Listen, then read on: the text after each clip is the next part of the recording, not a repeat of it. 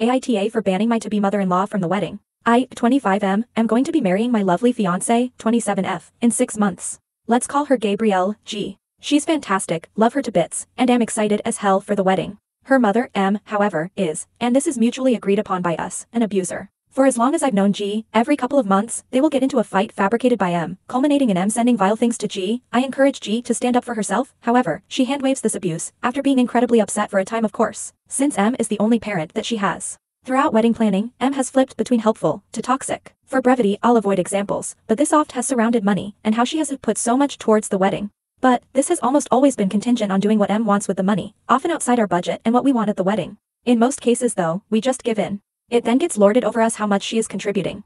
Any pushback over ideas that M has is immediately responded to with a tirade on a disrespect, and how much she has contributed, how we should be grateful, etc. This has mutually annoyed G and I to no end. It came to a head today. M wanted to pay for a thing she really wanted, but then explicitly said that she wouldn't pay for something else that she wanted and we didn't. G, with my support, presented some pushback, which went down the familiar path of disrespect. However, this time it got vile, personal, and about as abusive as you can get in text format. It was shared with me, by G, and was one of the most disgusting passages of text I've ever read. M said she wasn't going to come to the wedding, and demanded we give back the money she already provided. My immediate response to G was that I don't want to negotiate with someone playing the emotional blackmail card. She could have the money back and that's that. G tended to agree, saying that if that's what the mother really wanted, she couldn't stop her. However, M tried to will everything back a few hours later, pretending the abuse didn't happen. However, I was done with it at this point.